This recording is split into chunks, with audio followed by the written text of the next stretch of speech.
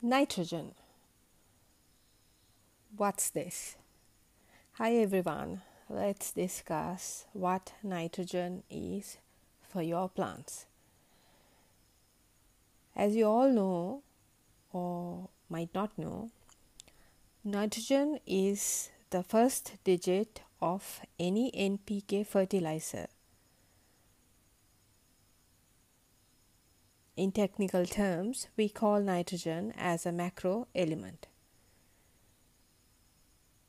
And per the periodic table, nitrogen is highlighted by the letter N in capital.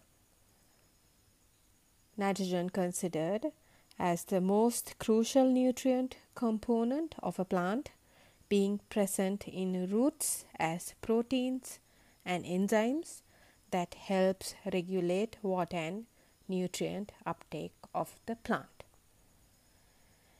In my earliest fertilization video, I simply identified nitrogen to be aiding the greenness of leaves.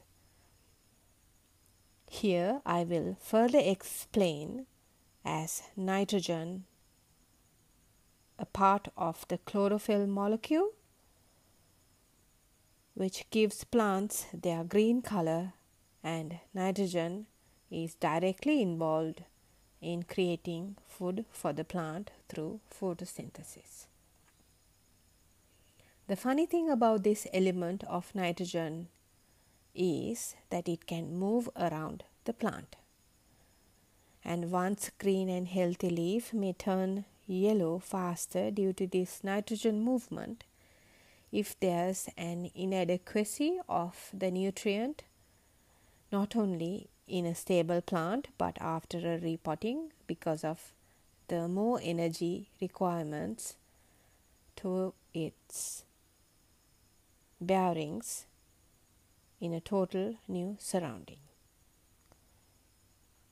This is where you pump in more energy so none of the remaining structures of your plant may fail on you.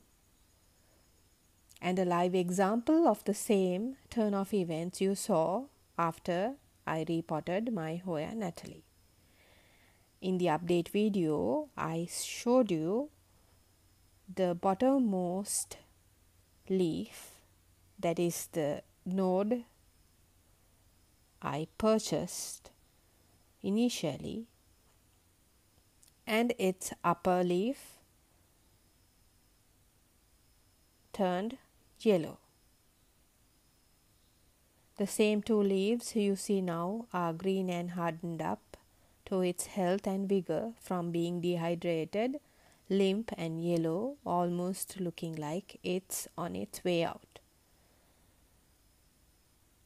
Since the plant required more nitrogen or more energy consumption, the remaining nitrogen in the plant got moved toward its much needed structures, stripping off the health of the most older growths of Hoya Natalie.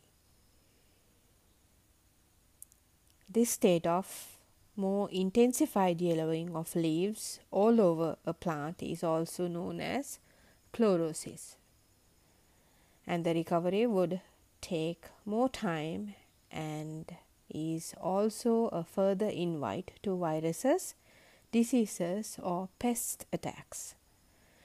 So, simplifying, nitrogen is the absolute crucial energy production component for better growth of flowers, fruits and vegetables of a plant. Acting as a catalyst for the other minerals, however, too much of nitrogen can cause stability issues, leaching nutrients and overstimulating top growths too. This is where we see sudden abnormal growth of a plant or vine. In a case, we purchase a high nitrogen fertilizer without reading a label and keep spraying it, or a seller is showing you a beautiful leaf in a one node cutting to entice you to purchase, which is too good to be true after you repot it and do not get the same sizes of leaves. Therefore, unless you are a pro in recognizing the action of different fertilizer components, or if your plant is not facing any nitrogen or any other deficiencies, you should opt for a 20-20-20 or a balanced fertilizer when caring for your plants. This is a high nitrogen Gromo fertilizer label in Sri Lanka. It says 30-10-10, 30 being nitrogen, 10 being phosphorus, and another 10 being potassium. Therefore, the nitrogen is 3 times larger than the other two components, making it a high nitrogen fertilizer. I always explain this reading of NPK each time I do a video to teach any newcomer to my channel to read the label of a fertilizer. And if I translate that label, it says that the fertilizer is confirming to be both a foliar and soil spray, enabling absorption through any part of the plant, aiding the health of fruits and flowers. The directions are given as 1 teaspoon per liter, but if you are using any kind of fertilizer for the very first time, as a best practice, please start with half the strength of the recommended dosage. When talking about organic fertilizer, if you use coffee grounds, it is one of the best sources of nitrogen you can provide for your plant.